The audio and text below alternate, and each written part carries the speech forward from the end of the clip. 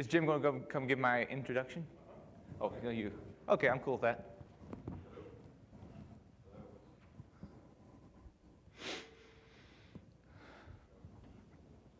All right, how's that? Good morning and welcome to day 2 of NOTACON 6. It's my pleasure to introduce Adrian Crenshaw.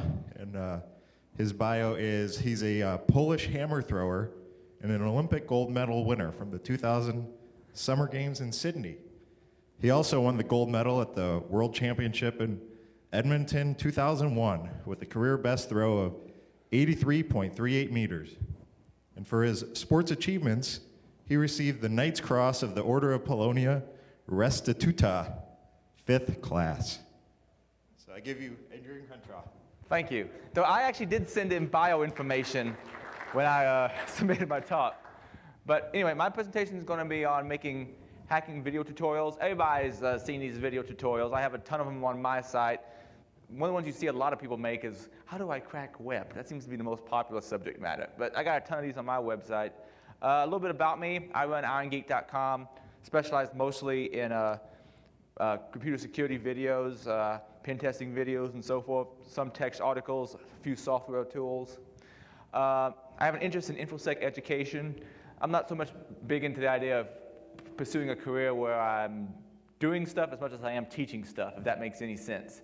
I like the lab environment where you can figure out new things, not are constantly doing the same thing over and over again. And I don't know everything. This is where I borrow a little bit from Bruce Potter. I don't know everything. Question what I say. Yeah, the things I'll screw up. And if I screw up, let me know, and I'll try to correct things. And my presentations vary. Sometimes I'm going off and giving a very good professional presentation. So sometimes they're like this, and sometimes they're a little bit more like that. Being that this is NOTACON, I'm thinking the second picture is going to apply a little bit more than the first. All right. Now, my qualifications for giving this particular presentation are somewhat questionable, I suppose, but I've been doing this for a while. The videos on my site are fairly popular as far as I can tell. People seem to like them. I have a lot more time on my hands than the average computer geek, so I have the time to actually sit down, play with the tools, figure out how they work, and regurgitate it in a form that I can teach other people.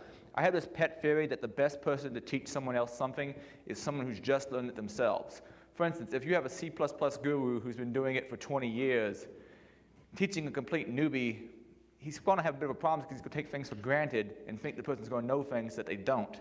However, someone who's just learned C++ themselves knows the common pitfalls that a newbie has and can show them how to get around them. So that's my pet theory on education. It's best to teach someone that's just below your own level because you realize all the pitfalls that a newbie to a subject is going to have. And my other qualification, do a Google search for hacking videos sometime. All right. How I got started making hacking videos. I found this tool called Cam Studio, which allows you to take your Windows desktop and everything that was on it and make a video of it. It would output to both SWF, your Shockwave Flash files, and also AVIs. And I thought this was kind of neat. I found all sorts of tools like Kane that had really complicated GUIs. How many people out there have ever used Kane?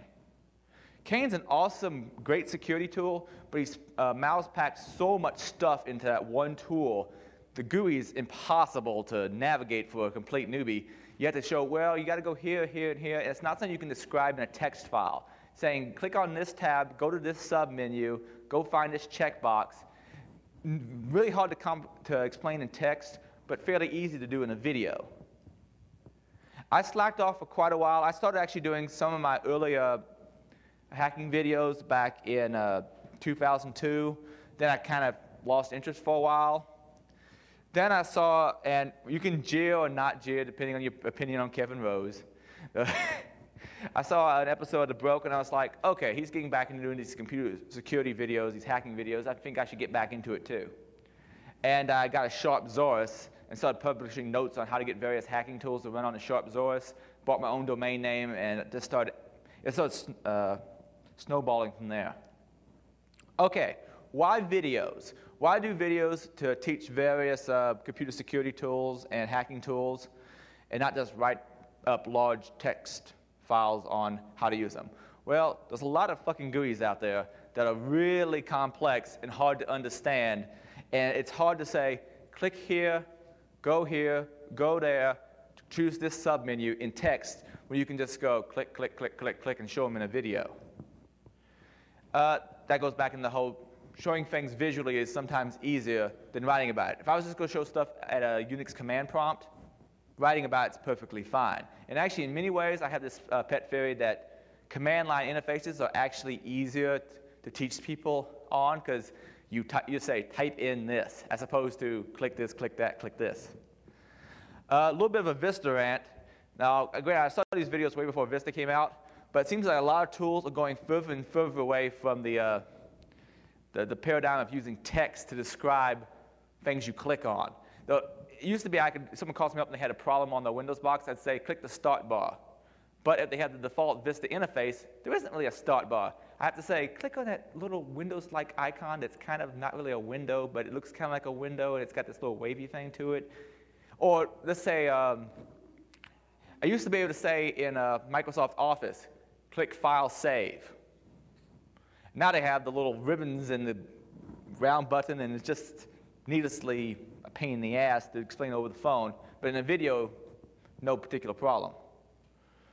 And some hackers, manager types, are too lazy to actually read.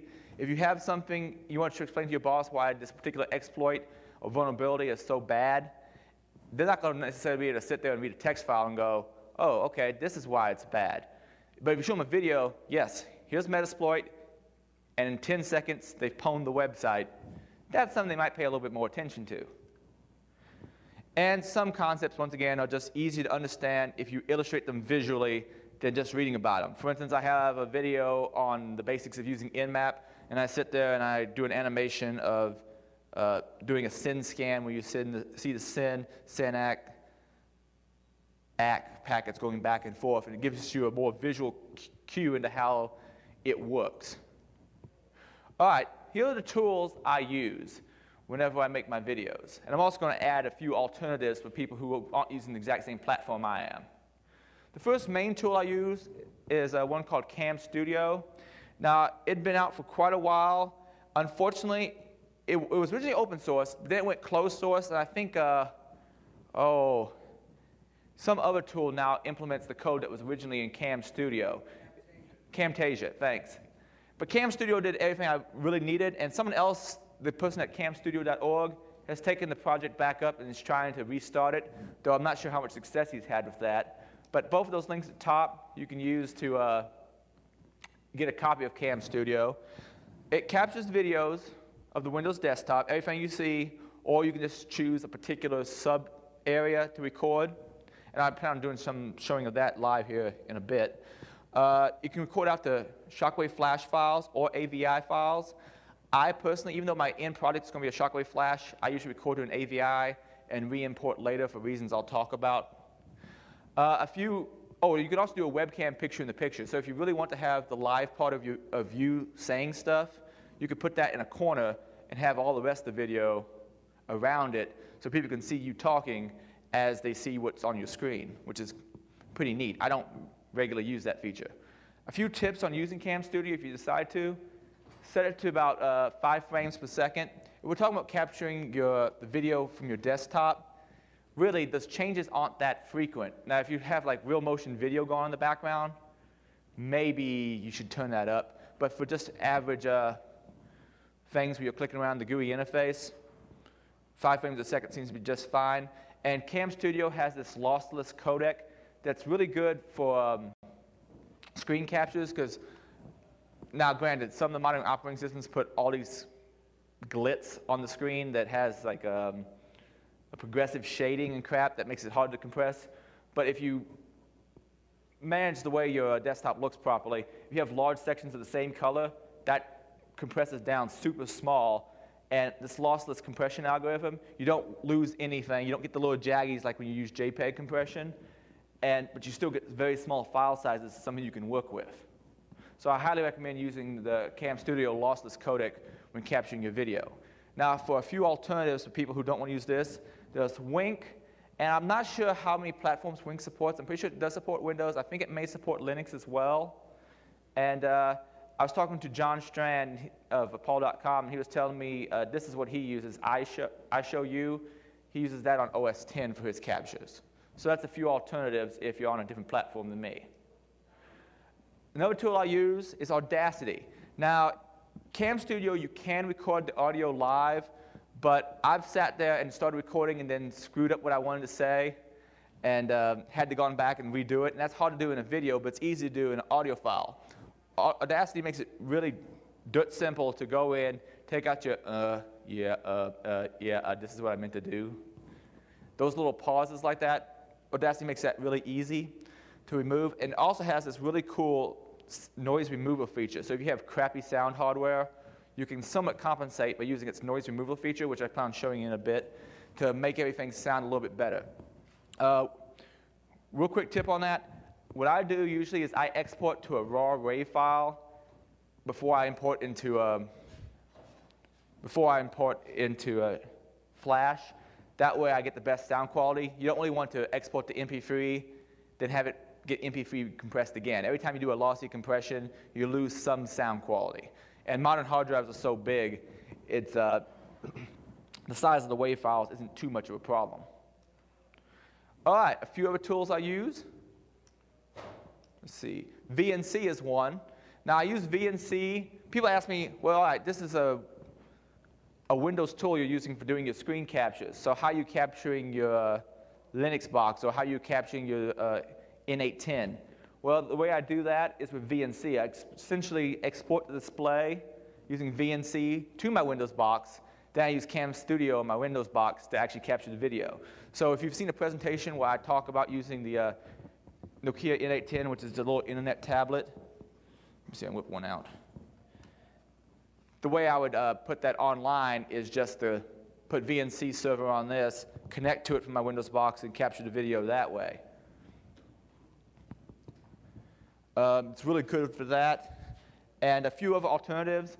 I've done one video on some Windows mobile tool called Wi-Fi Faux Thumb for doing war driving. For that, I used a tool called MyMobler, which essentially acts somewhat like VNC for the locally connected phone or PDA, and export the display that way. And I've also used RDP, Remote Desktop Protocol, on a Windows box to go to another box of mine, export the display, and capture it on the machine I'm on. The nice advantage of doing that is I get rid of the little Cam Studio logo that you might see on the bottom right-hand corner of your screen when you do the capture. Another tool I use regularly, more and more so, is VMware. The nice thing about VMware is I can run a different operating system in a sub-window and do all my capturing still using my Windows tools, but so I have my convenience of Windows, but I have my other sub-operating system there that I'm ready to capture everything from. And so most of my backtrack demos I've done using VMware. Now, a few other nice things about VMware. I recommend going with VMware Player most of the time. It seems to run a little bit faster, and if you really want to edit your own VMs, which you pretty much have to do, there's a freeware tool called VMX Builder that essentially allows you to create your own VMs. VMware Player just lets you play others, and they expect you to buy the full VMware Studio to be able to actually make them, or VMware Server. You don't really need that. You just need VMware Player, and then VMX Builder will let you build your own VMs. A few tips. If you hunt around some, let's say I want to do a video on using various Wi-Fi tools and backtrack, you can get USB Wi-Fi devices, depending on what they are, to work inside a backtrack inside of a VM. You're not going to be able to get your PCMCIA cards. You're not going to be able to get your PCI cards to work. However, if you want to show off Wi-Fi stuff, you can get it to work if it's USB and it has the right chipset. I had an old Prism 2 USB Wi-Fi device, never could get to work in VMware with backtrack running or any OS besides Windows XP as the guest OS. Does anybody know the difference between host OS and guest OS? The host OS is basically your main OS you're running on the box. The guest OS is the one you're running inside the VM. However, I've then found RA-Link is a company that makes chipsets for Wi-Fi devices. Their stuff seems to work really well inside of VMware. And I'm currently, I don't remember the exact chipset, but you find something from RA-Link. I found something on Deal Extreme that was like 23 bucks for an 802.11n card. And if a little tweaking of backtrack, you can get it to work. And I plan on doing some more videos on using various wireless tools and backtrack using that particular adapter. Now, there's a lot of alternatives out there to VMware. A lot of people seem to like VirtualBox. I hear good things about it. I personally haven't played with it much. And there's a whole lot of others. If you're on a Mac, there's a VMware Fusion and there's Parallels. But I haven't played with them myself. I just started using VMware Player, and it's so far worked for me pretty well. Another tool I use is VirtualDub. VirtualDub is used for doing all sorts of filtering. It's basically a linear video editor, as opposed to a nonlinear video editor where you can move this AVI here, move it there, jump around. This is more like you can attach these AVIs together if they're the right format. You can apply various filters to them, like put a little logo in the bottom right-hand corner. Or the main thing I use VirtualDub for is adding and removing 1 or 2 frames at a time and resizing. The reason I do the frame management like that is sometimes I'll do a video recording first to show everything, because it's hard to sometimes sit there and record the video and say everything you want to do and not flub it and not stutter it and get it out right. Sometimes it's easier just to record the video. But then you have a problem of having enough time in the video to say everything you want and to do all the explanation you want in time with the video. So what I'll do is I'll use VirtualDub, go in, copy a few frames, and I'm doing like 5 frames a second. So I copy 5 frames, so if I need 10 extra seconds to say something, I can just copy those 5 frames, paste them 10 times, and now I have the time to make an audio file with everything I need in it. And what I'll do is I'll sit there with VirtualDub up and also Audacity up at the same time, see what point I am at VirtualDub, and if I need more time to say something in Audacity, I'll just add a few more frames and do it. The other main thing I do with VirtualDub, besides just those little frame edits to get more time or less time to make the audio and video sync up right, is resize. Now, probably can't, I'm breaking my own rules here. You probably can't read that. For my playing with it, if you want to do resizing of a video, use bicubic or Linkozo 3. I think that's how you might pronounce that particular algorithm. Those give very good results. A lot of tools out there that do video resizes, they do something called nearest neighbor. And when you do a resize down to a smaller size, you get this little blocky effect, and it looks like hell. A lot of times when I do my video capture, I do video capture in 800 by 600. Then for file size reasons, I shrink it down to 640 by 480.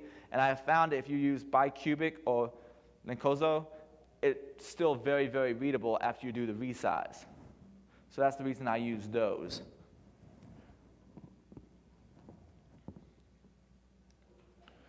And I also sometimes use a tool called AVI demux. For instance, if someone sends me a MOV file to put in, the problem with VirtualDub is it's pretty much only for AVIs. The nice thing about AVI demux is it's another, VirtualDub and AVI demux are both open source tools. The great thing about AVI demux is it's multi-platform, and it supports pretty much any video format you can think. You want to convert from MOV to FLV, you can do it. AVI to MOV, no problem. Any which way you want to go. You have all sorts of controls for manipulating the audio. And if you just want to take this video format and throw it into a different video format, I haven't really found anything better than AVI demux for doing that kind of thing. If VirtualDub buffs on the output you're trying to throw into it, or the input you're trying to throw into it, give AVI demux a try. It works pretty well with most of the media formats I've tried. Now, the only tool I use that's not freeware is I use Flash MX 2004. Now, there's much newer versions. The reason is I have a license to this, and actually I have a license to a newer version as well, but the newer version I was having some problems importing my video, so I'm still using the old version of Flash, but it works for me. Now, the reason I use Flash for my final video as opposed to putting out just a big old AVI is most people have a Flash plugin in their web browser nowadays. I mean, very few people don't. I occasionally get people who complain to me and say, why are you making this Flash? I can't play it on my BSD system running on an ARM processor. Screw you.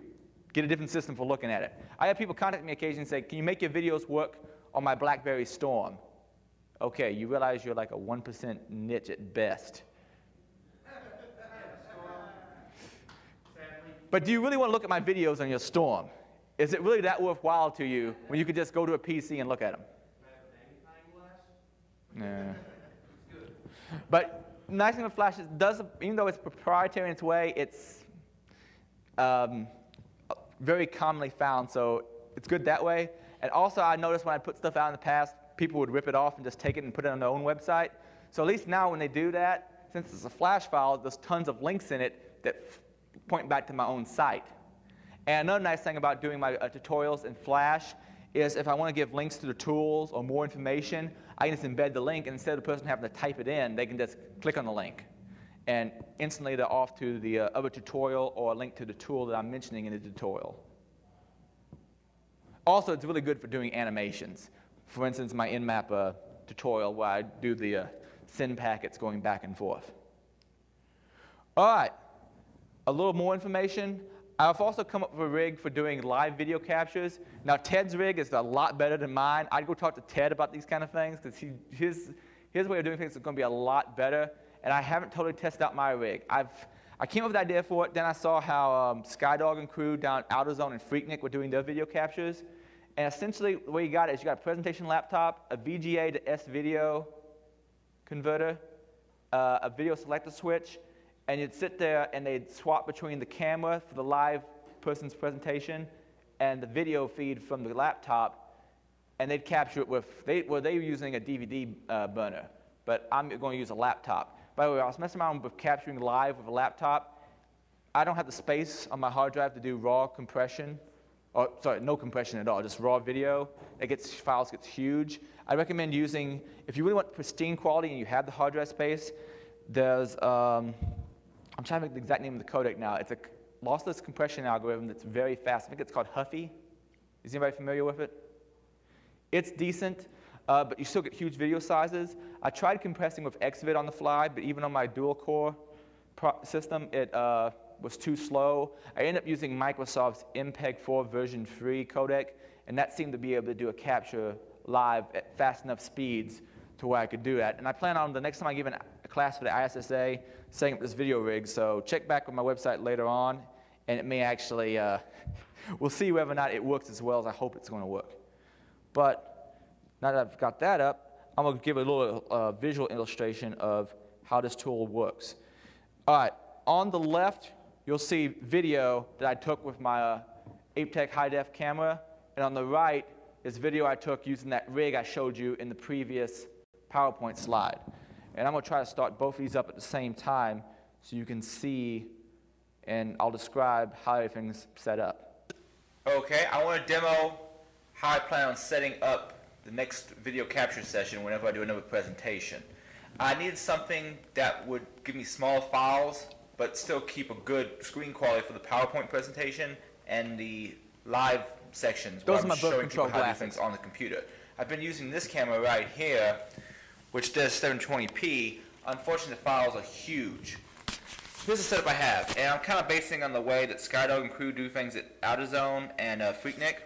Essentially, I have a video capture device here, and what it does is it takes an S-video input, or regular old RCA input, and converts it into something that VirtualDub can capture. I have audio from this going straight in from the camera I have over there. The camera is hooked into the switch box, and so is this VGA to S-video out adapter. This is about 50 bucks. I don't remember how much this one cost. This thing's only like 13, 15 bucks on a Deal Extreme. I got another switch box. Unfortunately, it's only an S-video pass-through, and it doesn't actually convert the signal from the RCA jacks into S-video, so it's pretty much useless for me. But with all this set up, essentially what I can do is sit here with the switch box and hopefully switch back and forth. Now I'm doing my captures and compressing on the fly, and the cat's messing around with my video capture equipment. Okay, kitty cat, go back. I didn't kick him. Doing my capture on the fly using Microsoft's MPEG because it was a little faster than Xvid. The screen's set at 800 by 600, and even though it has to resize down to 640 by 480, I think the quality is probably crisp enough for the purposes of the videos I want to make. Currently, I'm capturing on the same machine that I'm doing this little presentation on. In the actual sessions, what I plan on doing is having a second computer for doing the capture, of course. But I can just switch to back and forth, and that should take care of everything for me. And hopefully I can keep the file sizes down, yet still keep decent quality of the video. Well, hopefully. That's it.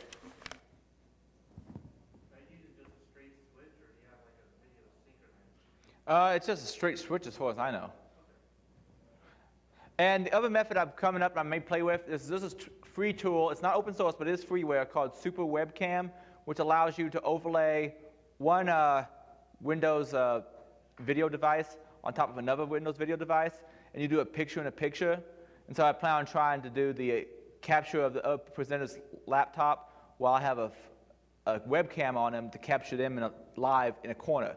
Someone once asked me, well, why don't you just capture the video on the presenter's laptop using using Cam Studio or something like that, and then just add it in after the fact? Well, the problem with that is I'm recording some stuff at the Louisville InfoSec conference coming up later on, and most of the presenters aren't going to want me to take the laptop and install some EXEs on it to make it do this. But just jacking into the feed like that, that shouldn't be a big problem. So I'm probably going to use one of those two methods, and I'm going to be playing with those. I don't have a video showing this method, but I'm going to use one of those two methods for some of my future live recordings. Okay, then we're going to go and move on to places you can host your videos. Now, I push about, 10 gigabytes a day of data, because I have most of my AVIs and Flash videos hosted on my website itself, well, at least the Flash videos. But if you want to host stuff online, there's a few good places. Everybody knows about YouTube, and I think YouTube's gotten better as far as quality, because they were seeing all the competition that was coming out there that was allowing you to do high-def videos. But I've had problems with the whole 10-minute limit, because some of the stuff I want to do is longer than 10 minutes. Someone said if you become a director, you don't have to maintain the 10 minutes, but I was looking around trying to figure out how to get that restriction removed, and I didn't see it. I also have used Vimeo in the past. Vimeo has very good video quality. If you see some of John Strand's videos, he uses Vimeo pretty much exclusively as far as I can tell, though I think he also cross-posts to YouTube sometimes. Vimeo, you can do that 720p video there, and you can make some really good screen captures to look great. The problem with Vimeo is unless you have a pay account, they have all sorts of limits to how often you can upload a high-def video, what size it can be, and so forth. There's also Google Video, which my understanding is going away, is it not? I haven't read up the news. What's that? Well, they bought YouTube, but they kept Google Video. But my understanding, the regular Google Video, which allowed longer videos, they're eventually going to go away, and it's going to become an indexing service for other people's videos. But that was my understanding of it. I only browsed the little news article. But Vimeo is good in that way as far as quality. Blip TV, though, has decent quality, maybe not as good as Vimeo, but the nice thing about Blip TV is they don't have as many restrictions. I can upload a 1 gig file of any kind of length, and I can upload it via FTP. So I was helping out with some of the AutoZone videos. I'm trying to get Scott Moulton and his son and Skydog were doing most of the actual video setup, and I was sitting there ripping the discs as it was coming out of his DVD burner. And I hosted all those on Blip TV. Nice thing about Blip TV is since you can FTP the file up there, if you have 10 gig of files in different files, you can just start the FTP process overnight and let it go, which is a lot nicer than using a web interface, which is prone to faults. But even Blip TV, sometimes it will get on a video and just go, I can't convert this. But if you upload it a second time, it will convert it. All of them are a pain in the butt in some way or another, but so far Blip TV has been my favorite for hosting videos. Now, a few general tips when you make a screencast for illustrating various computer topics. First of all, write notes before you begin. Know what you want to show people, and if you have the notes in front of you, you won't hopefully forget what you're going to say.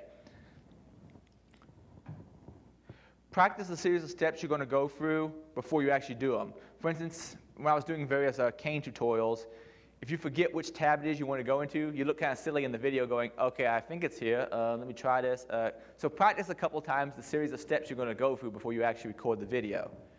And if push comes to shove, go in the virtual dub and add those bad parts out. If you actually watch some of my videos and watch the clock in the bottom right-hand corner of the screen, you'll notice the time jumps, and sometimes a minute takes longer than it really does, or sometimes it takes less time than in real life.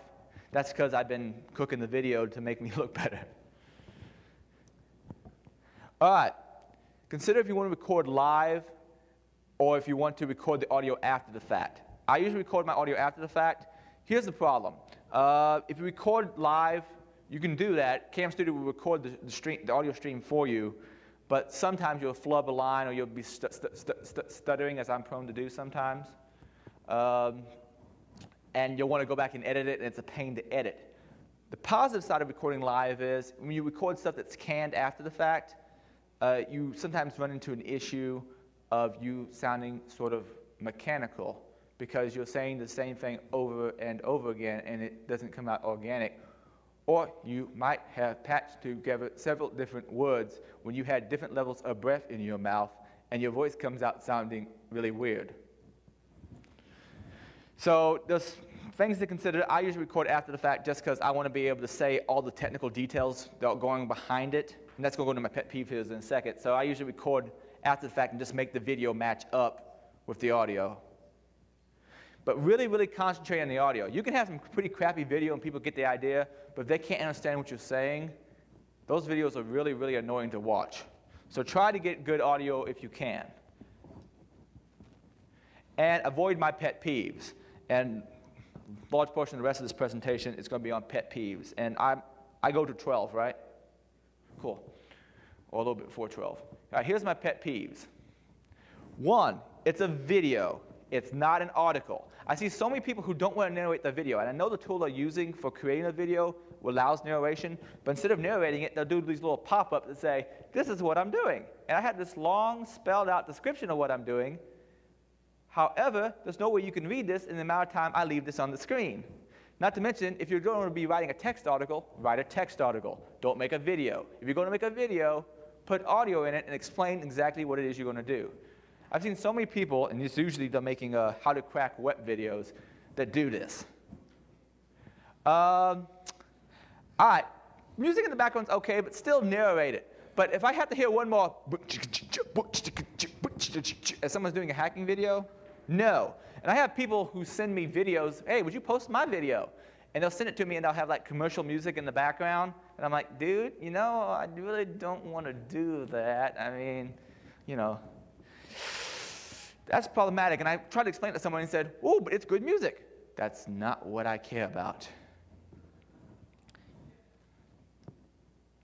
Also, try to, all right, how many people can read that from where you're at? You know what? That actually came out a lot better because when I was doing this presentation, 800 by 600, that's not so readable. Some people do the video captures at 1024 by 768 and throw them out there. And the problem with that is you have huge video file sizes, and it's harder to read. And I like to embed things in my page. I usually resize down to 640 by 480, but do my captures at 800 by 600. And I think it comes out fairly readable. If you all don't think so, email me, and I might change that around. Also, some people will capture it like 30 frames a second. And for doing screen captures, you really don't need that much. And another pet peeve I have is sometimes people will say, here's this late hacking technique. Do this. Click here, click there, click there. But they don't explain the background of why it works or what the person's really trying to accomplish. So I really wish more people, instead of, you know, trying to just show how easy it is to break into a system, actually explain things behind the scenes. Because when someone gives you a tutorial that says, yeah, just do this, and it works, and something breaks, and you don't understand the background theory, then you don't know how to troubleshoot it and fix it yourself. All right, that's most of the main presentation. I'm going to talk about a few events. Actually, I'm going to save that for just a bit, since I got the time. And I'm going to show some of these tools that I use, just so people have an idea of how they work, more so than me just saying, hey, I use this tool. Now, this is Cam Studio. This is what I use for doing most of my video captures. And let me see. Hopefully none of my prawn comes up. All right. Let's say I want to do a video capture. I can set it to produce either a Shockwave flash file or an AVI. I usually record the AVI just so I can do some more editing later. Then I import it into a flash file. You can choose what region. You can choose just a region when you record, and it'll let you select a region to record. Or you can choose full screen. Now I'm going to break my own rules because I'm not currently in 800 by 600, but I'll record it anyway. Also underneath options, video options, you'll notice I have it set for, I believe, 5 frames a second and to compress using Cam Studio lossless codec, which for screen captures is just fine. All right, I have it set to do full screen. I'm going to do a little recording of the entire screen. You can also set this to automatically shrink down. And let's just ping IronGeek.com. All right, I can stop the video, save it to my desktop, give it some name, and there you can see the video is there and ready to go. Now, that's a little bit huge, and it's not going to be very playable on most people's systems. I have to make everything full screen to be able to see the video. So I'll throw things into VirtualDub, and I dig VirtualDub a lot. The problem with a lot of video editors out there is, unless it has really pristine files you throw into it, they'll crash, and they won't even tell you why they crash. They'll just bar from the video stream. VirtualDub is generally pretty good about that. If it has a problem with your video file, it'll tell you pretty much from the start. You see that's full screen. That's way too big to deal with. Let me go into, I can add in an audio file. I was mentioning recording a separate WAV file. A nice thing about this is you can choose your source of audio and let's say full processing, I think.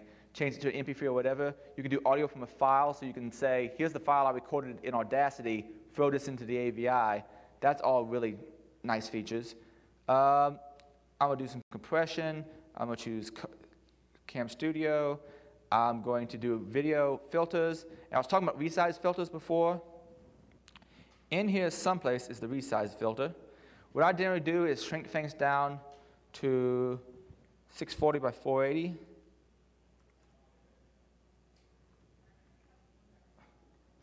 Oh, I'm in the wrong, sorry.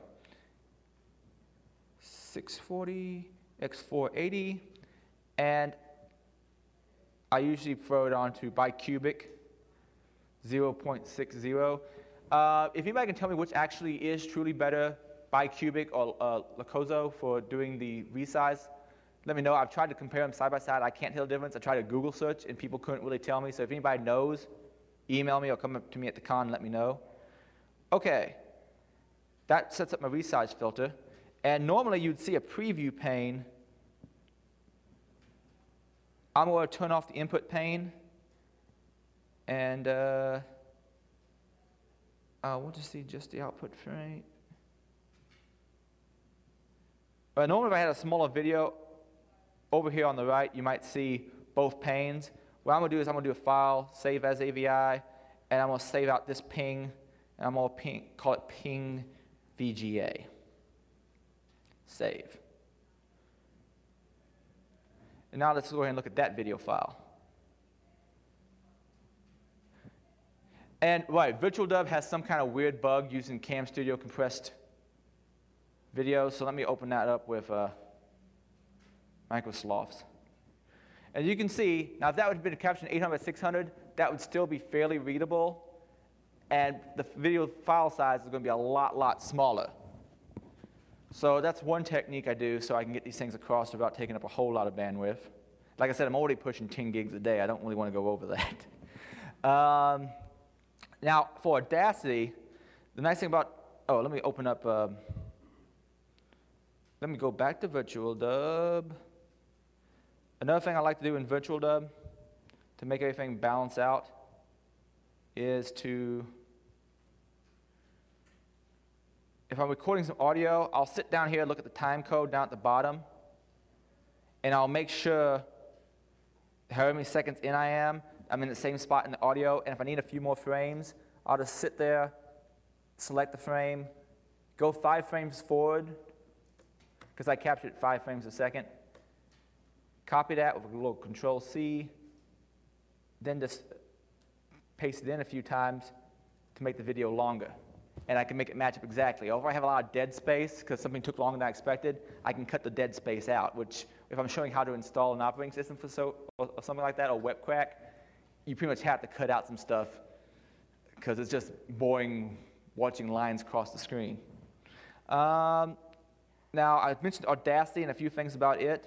I'm going to bring up Audacity real quick, and I'm going to see if I can find the microphone I set up.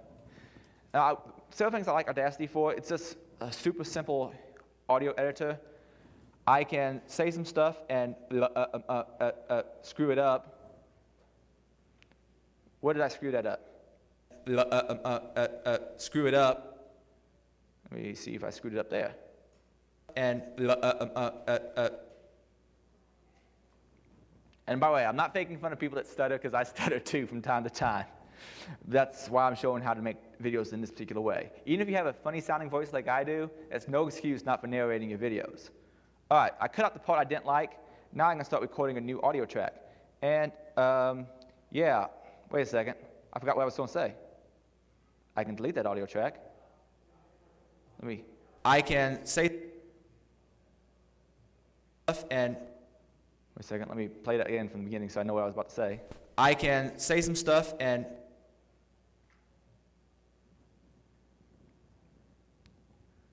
hopefully not mess it up, but if I do, I can go back and correct it by editing the audio in Audacity. Then what I would usually do, if I had it lined up the way I want, I can do also the work with clicking here, aligning it properly. I can then do a Control-A to select all, and all that's in the menus also. Do an edit and do a, this may be the exact same version I'm using it at home. Quick mix underneath project. Now it's all in one file. I got a little bit of extra dead space in there that I can just go in and highlight and delete it. I can say some stuff and hopefully not mess it up, but if I do, I can go back and correct it by editing the audio in Audacity. And that worked out pretty well, I think. Now I'm going to, sometimes you have dead spaces or you have a lot of noise in your file. So what I'm going to do is I'm going to speak softer and I'm going to allow it to accumulate some noise in the background because the audio on this laptop is not as good as the audio on my desktop at home where I do most of my video recording. Let me stop that. And if we listen to this, it is the audio on my desktop at home where I do most of my video recording. And using pops and some noise and so forth, you can make that better by selecting a little bit of the noise where you're not speaking, go to Effects, Noise Removal, get noise profile. And I think in the beta version it looks a little different, but the core technique is the same. Then select everything, Effects, Noise Removal. I usually just use it on the default. You can take more noise or less noise away. You start getting this weird mechanical sound if you do too much noise removal. I'm just going to take the default. I could preview it. I can say some stuff and hopefully not, but I'm going to go ahead and just say remove noise and remove it from all of that. And as you can see in the waveform, it cleared up some of the jaggies. Now let's listen to some of that spot where I recorded noise. Allow it to accumulate some noise in the background because the audio on this laptop is not as good as the audio on my desktop at home where I do most of my video recording. And I got the squelch at the end, but I can always just go in and take those out. Then eventually I just save it out as either a WAV or an MP3 depending on what the end goal is, and then I can import it into my video. And that's the core of using both Audacity and VirtualDub because there's a lot more to it, and also Cam Studio. There's a lot more to it, but that's the basics. All right, a few events I want to mention upcoming. Down in Louisville, Kentucky, we have these free ISSA classes. We're doing once every 2 months. If anybody happens to be in the Louisville area, check out my website or the Kentuckiana ISSA website to look into them. If anybody happens to live in the Louisville area, we have a conference coming up in October that you might want to check out. Also, some other good cons besides just NOTACON, check out Freaknik and AutoZone. I'm going to be trying to make those regularly every year. Thanks for the help from BenRev, Paul.com, and the Informaticon group for the production of this presentation.